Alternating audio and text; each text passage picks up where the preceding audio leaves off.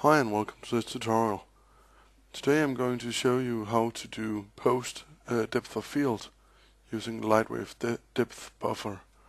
I did this on some of my pictures to save up some render time, and a few guys on the Newtek forum asked me how I do this, so I thought why not make a little guide for this. So here we go.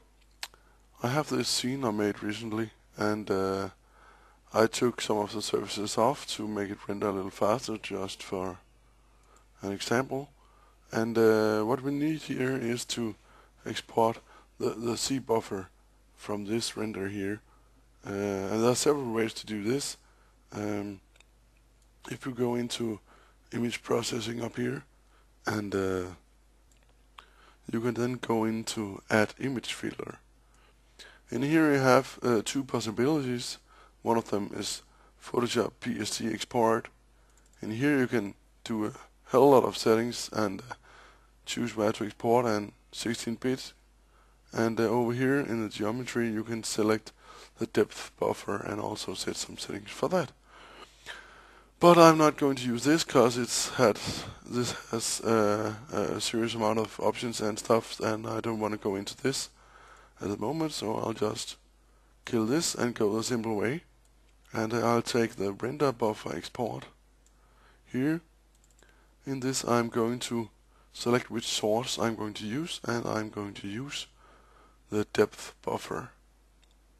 I also have some options in here. I'm going to leave this for the moment.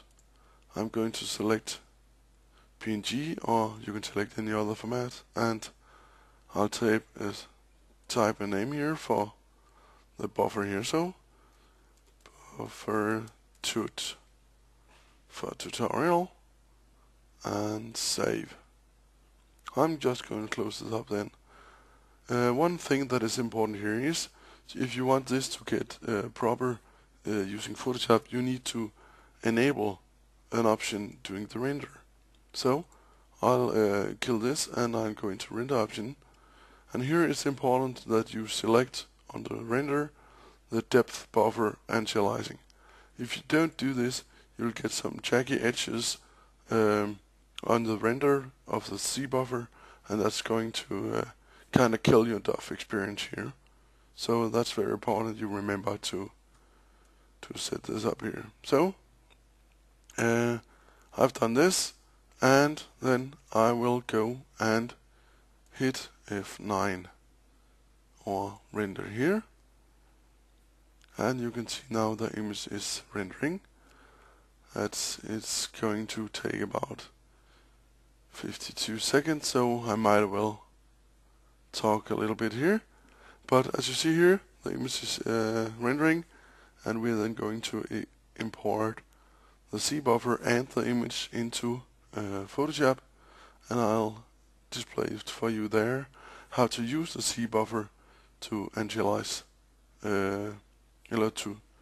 to add some nice depth of field and control the depth of field of your image. And by doing that you can save a lot of render time, because some of the anti-aliasing here is going to be a lot deeper if you have rendered depth of field within the camera. I would like to add, of course, that in Lightwave 11 that I don't have yet. Send me money, please. In Lightwave 11 up here you can select the depth buffer as well, and you can save that directly, so you shouldn't need to make the exporter here. But I'll take this image here, save it out, say PNG, and so let's call this tutorial image and save this. Now if I go into the folder now, you see I have gotten the Zbuffer 2 image here, and if I open up this, you can see this is how it looks right now. So this is pretty neat. I have another image here. If you look at the edge here, it looks rather smooth due to the anti-aliasing, but if I open another test I did right before this to prepare, you'll see here without the anti-aliasing turned on, you'll get these edges here. But let's take these two into Photoshop and have a look. So we go into Photoshop here and let's open the third image and the Zbuffer and the extra Zbuffer. And I will zoom in a bit. You have a good range here in the image. If you want to change the range, of course, you can go into adjust the levels, and you can crank this up a bit, move it a little bit around if you need that. For this, I'm not going to do this, because I think this will be pretty fine. So I'll take my image here with the anti-aliasing and Control A to select all, Control C to copy. I'll then go into this image here. I'm going to go into the channels, click here, and I'm going to add a new channel, which is going to be the alpha channel. Into this channel I will paste in the Zbuffer, and I will go back here to display the image. Let's zoom in a bit here. I can flip this in so we get a little more space here for the tutorial. And now I go into the filter, and I select blur, and I select lens blur. And up here we are going to get an image that I'm going to resize a bit in a moment, like this. As you see here, I have the image and I have my controls over here. So it's already applied the Zbuffer here to the depth of field, and as you see, it looks pretty nice because it's remembering my last settings right now. But what you can see here is you have some fast stuff and you have some more accurate stuff. Then you got the source here, which I have set to alpha, because that is my alpha channel, which contains the Zbuffer. And then I have the focal blur distance. This is the distance from the camera to where you want the blur to be gone. Like you want this to be in focus, you can move this back and forth. You'll see here, I can drag the focus closer to here, and this will become in focus, or I can move it deeper in to the image, and see here I put the dice in focus instead, and this out of focus, and this out of focus. But the level of focus here is controlled by the radius. So if I pull down the radius, you'll see I remove a lot of the depth of field. So by doing that, that is kind of like controlling the f-stop on a normal camera. So if I want a small f-stop, I can rise this, and I'll get a very narrow depth of field, which is going to give a really nice look. But as you see here, I don't need to render and render and render and render. This is almost real time, and I can put my front in focus like this, get the car in focus here. I can put the back in focus if I like that, and so on and so forth. And almost real time, as you see. And again here, change the depth of field. So this is in general what this is all about.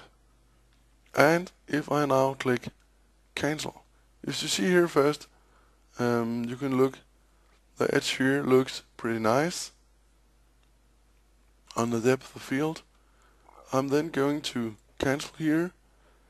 I'm going to take my channels, and I'm going to kill this, and I'm going to select the other that didn't have the anti-aliasing, as you see here. I'm going to copy that in instead, and again fold this in. Oops, I need to select here like this, and here we go again. Blur, lens blur, And now I got some different settings here. I need again to set the source, which I can't. I may have messed up a little bit. I did. I didn't paste in the new layer correctly, like this. So, fold this in, and filter, blur, lens blur. Now we are running again. And I can zoom in a bit. And you can see now, you get these artifacts here. And some artifacts here. Some artifacts here. In a blur that is not very nice. Also you see around, if you zoom in here, all the way around the dice here, you get this nasty artifact. That's not very nice. I'm going to use these settings here, like this, undo again, and I'm going to show you the difference here. So I'll take the first layer here, I'll use the accurate lens blur without anti-aliasing on that, and I'm going to, on this, take the one with the anti-aliasing,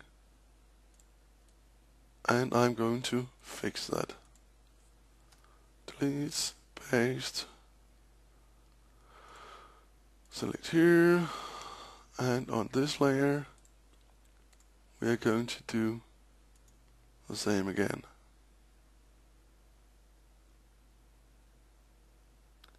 And if I now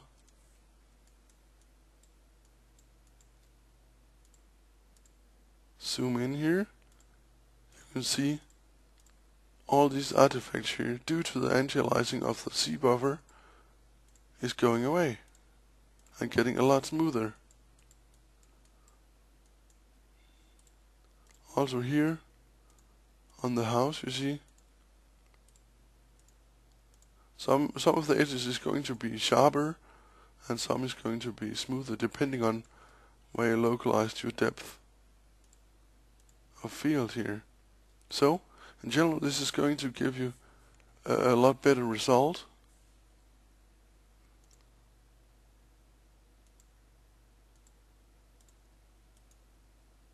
But there can be, of course, edges where you need to move the dove a little bit around to play with the scene. But it's minor stuff, minor adjustments. But I hope this gives you a good idea how you can use the Zbuffer to get some nice posts, more real-time depth of field. So that's it for now, and have fun.